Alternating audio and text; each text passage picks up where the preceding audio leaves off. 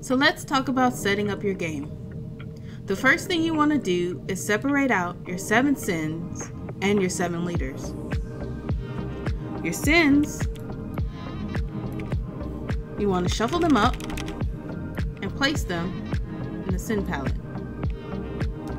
Your leaders, you want to shuffle up as well, but you want to deal out 3, and those become your leader palette. The rest gets shuffled into your main deck.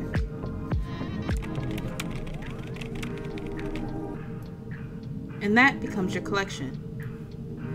From there, you want to deal yourself out 7 cards. Now, you have your 7 cards to start your game.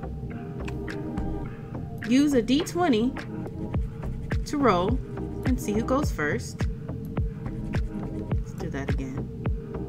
There we go.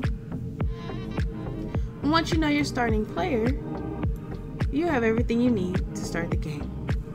To make the game easier, you'll want some kind of dice to use for counters.